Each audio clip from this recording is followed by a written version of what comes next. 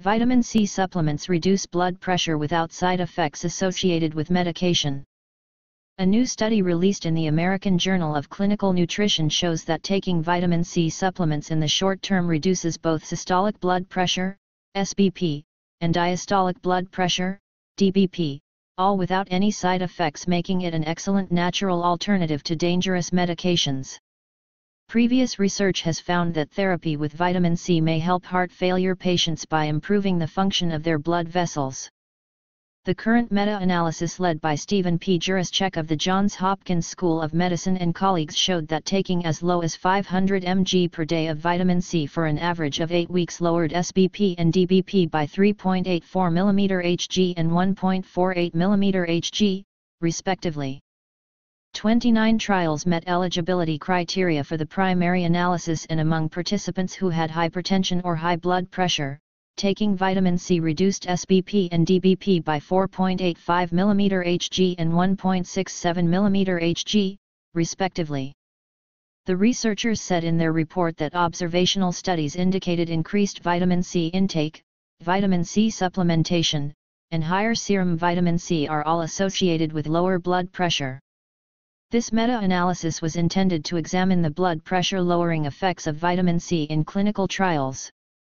Previous trials were inconsistent. The researchers concluded that vitamin C supplementation reduced SBP and DBP. Long-term trials on the effects of vitamin C supplementation on BP and clinical events are needed. Late famous chemist Dr. Linus Pauling recommended that people need to have increasing intake of vitamin C as they are getting older. People in their 50s may take 5,000 mg per day. Vitamin C does not result in any side or adverse effects. Commenting on the study, Dr. Samuel George said the study demonstrates worthy alternatives for those sensitive to blood pressure medications, especially considering the lack of side effects from vitamin C supplementation. Intravenous injection of vitamin C solution has been found to protect against cancer. This vitamin may also help diabetes and heart disease, among other things.